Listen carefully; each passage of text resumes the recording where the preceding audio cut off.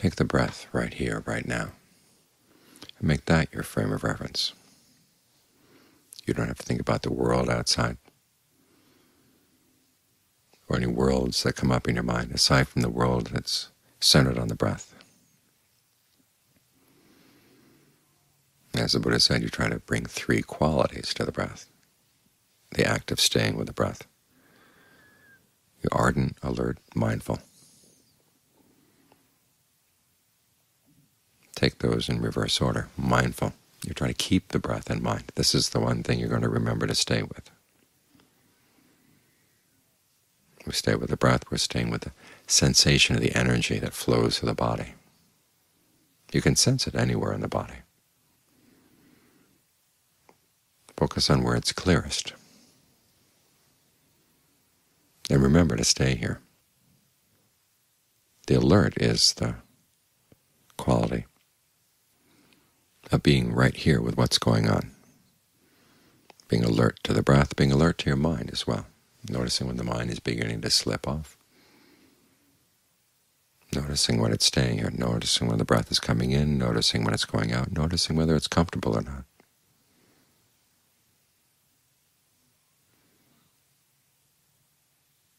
Then ardent. You try to do this well. In other words, when you notice these things, you don't just sit there and say, oh, that's the way it's going to be, and just leave it there. If there's anything unskillful going on in the mind, you try to get rid of it and try to develop skillful qualities in its place. In other words, if you notice that the mind is slipping off the breath, you just bring it right back. If you notice that the breath is uncomfortable, you can change it, because you want to make the breath a good place to stay, something where the mind feels at ease, where it feels stable, staying in the present moment, feels at home.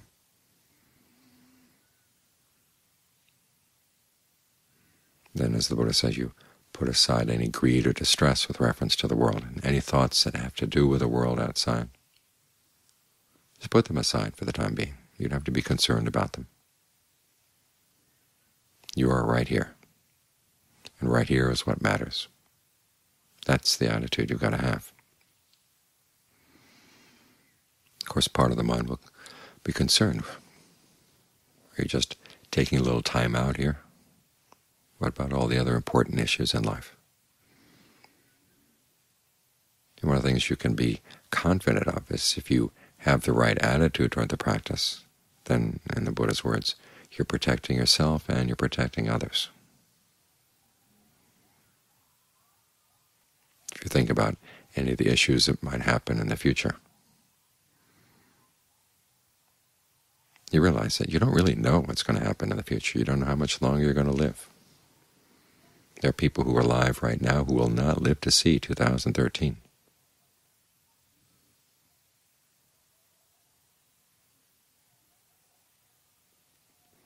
With the future so uncertain, what do? How do you prepare? You prepare as you can, make plans, but one of the most important things you can do is train the mind, so that whatever comes up, you'll have qualities of ardency, alertness, and mindfulness, and concentration, and discernment, and all the other good qualities you need to deal with the unexpected.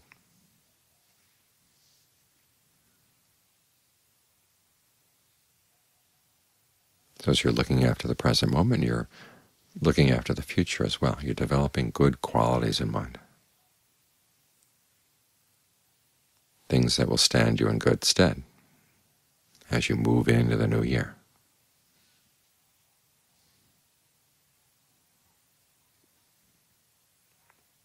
As for protecting others, there's a passage where the Buddha says that when you practice establishing mindfulness in this way, you have the attitude that you will protect others, you'll protect yourself, for in protecting others you are protecting yourself, and in protecting yourself you're protecting others.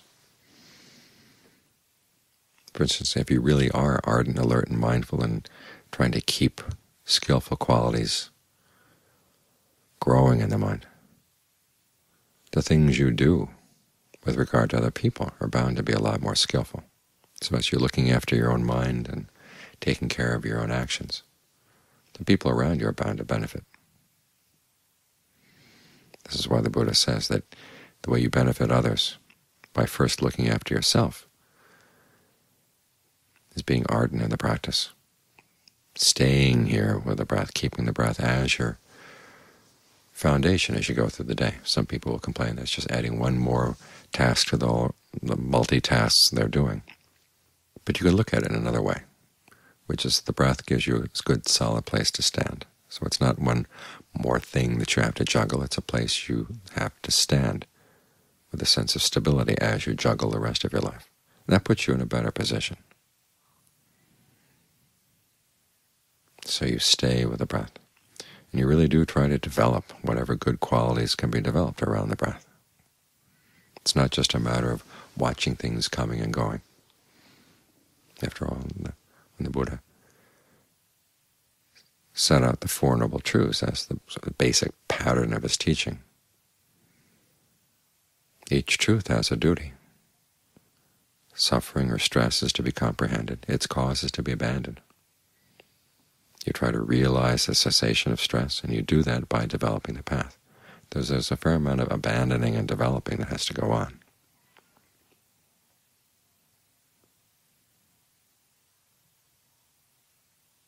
So you stay here and you try to develop what's good, and you try to abandon what's unskillful. And you keep pursuing this. In other words, you try to make it better and better and better all the time. And as you develop these qualities of staying with the breath, developing and pursuing the practice, the people around you are sure to benefit. As you get rid of unskillful qualities in the mind, what kind of unskillful qualities are going to come out in your thought, in your words, in your deeds? That's a form of protection right there. You're protecting people from your greed, aversion, and delusion.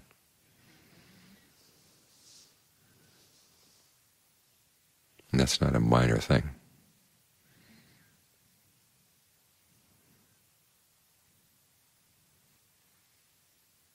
The analogy the Buddha gives is of two acrobats. One acrobat is standing on the shoulders of the other one. And the acrobat whose shoulders are being stood on is standing on the edge of a bamboo pole, the tip of a bamboo pole that's set upright. So he's really got to have a good sense of balance.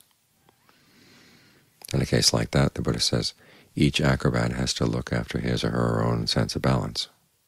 And in doing so, it makes it a lot easier for the other person. If one person tries to worry about the other person's sense of balance, they're both going to fall down. So here's one case where you look after yourself and you, in the course of that, you protect others. But it's also the case, he says, that when you look after others, when you protect others, you're protecting yourself. He doesn't give any analogy for this one, but there are four qualities he lists as attitudes you want to bring to the path, and attitudes you want to bring to the way you deal with other people that will protect your practice, protect your mind. The first is endurance or patience. Khanti is the Pali word. In other words, there are a lot of harsh words out there in this world, and if you let yourself get worked up about them, you're going to suffer. The people around you are going to suffer. And so you endure what you have to endure, and you don't make a big deal out of it.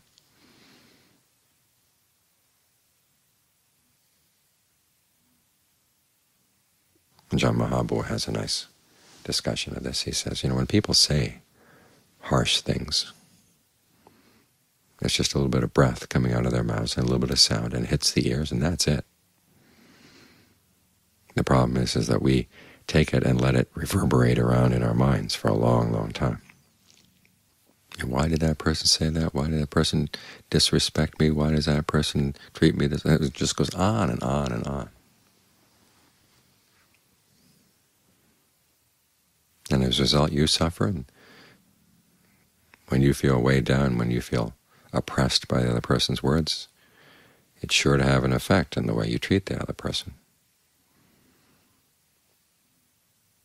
So you learn to forgive, and you learn to be patient. You learn to have a sense of endurance. You can take these things.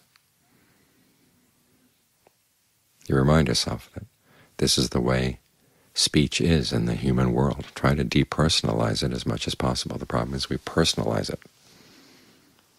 It's not just a sound, it's not just a word, it's that person's intentions, that person's attitude towards you or whatever. It makes it a much bigger issue than it has to be. You want to learn how to minimize issues. Instead of creating problems for yourself and other people, you try to solve the problems. And one of the ways is by learning how to have a sense of endurance. There are a lot of things you can take, and you don't have to get worked up about them. Just let them go, let them slide off, and that's it.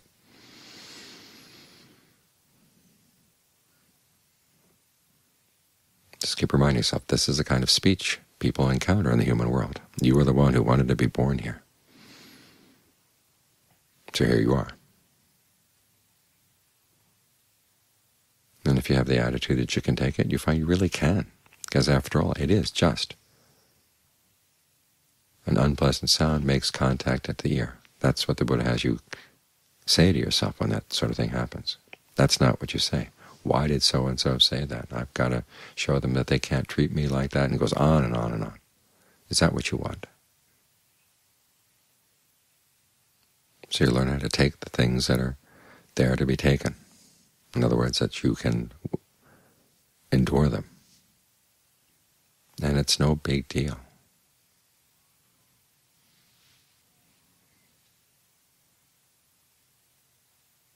And so when you learn how to endure other people's words, endure their unskillful behavior, you protect yourself at the same time that you're letting the issue just drop right there, and you're protecting the other person. That's the first quality, endurance. The second quality is harmlessness. However harmful that other person's words or actions may be, you're not going to respond in a harmful way. You try to choose the action that doesn't harm the other person, doesn't harm yourself. This is one of the reasons why, as we deal with other people, the precepts are so important. They give you basic guidelines, the kind of behavior that in any situation is going to cause harm. You don't kill, you don't steal, you don't have illicit sex, you don't lie, and you don't take intoxicants.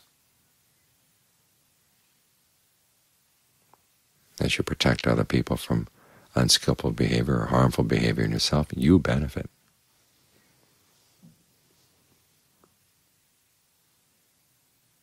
Your own mind is a lot more open.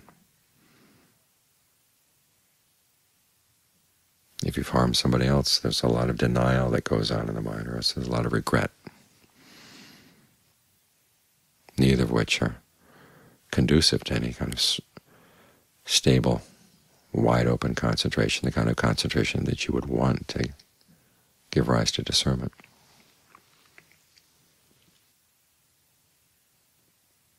So as you adopt the policy of being harmless, your mind benefits as well. This is when you adopt the policy of learning how to be patient and have endurance and tolerance for other people's unskillful behavior. It teaches you not to get worked up about pains and unpleasant things inside, which means that you can observe yourself a lot more clearly. So these are two of the ways in which protecting others protects yourself.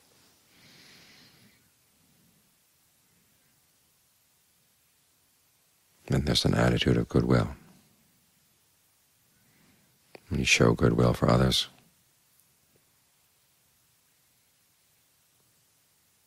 it makes life with them a lot easier.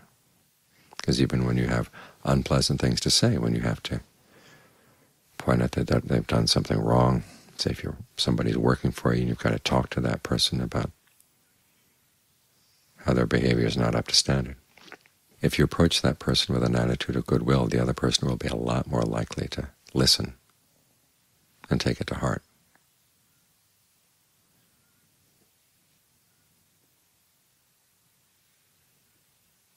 Both sides benefit. Together with goodwill, there's an attitude of sympathy. When you're dealing with other people, you realize they have feelings too. All too often we want to express our feelings, and the other person's feelings just get pushed off to the side. But when you stop and think, this other person has feelings that are very similar to yours. So again, if you have to say something that's unpleasant, you find a way in to say it so the other person doesn't feel threatened, doesn't feel insulted. And in taking the time and the care to think about the other person's feelings,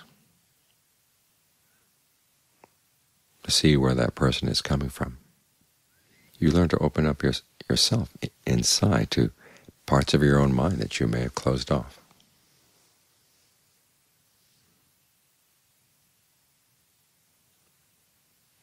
So it's in this way that protecting others, you protect yourself. By having an attitude of patient endurance, harmlessness, goodwill, sympathy, you create a much better environment for the training of your own mind.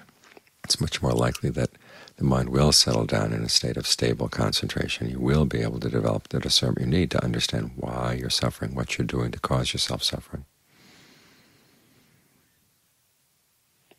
So we practice with this attitude that in developing the mind in this way, we're protecting ourselves, and in protecting ourselves, we protect others. And the attitude we have in protecting others, we protect ourselves. This is why there's a great deal of safety in practicing the Buddha's teachings, because they're harmless all around. Not only harmless, they lead to positive good all around.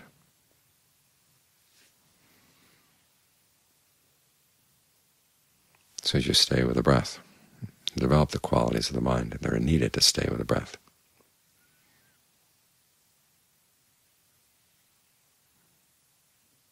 You're covering a lot of the rest of your life as well.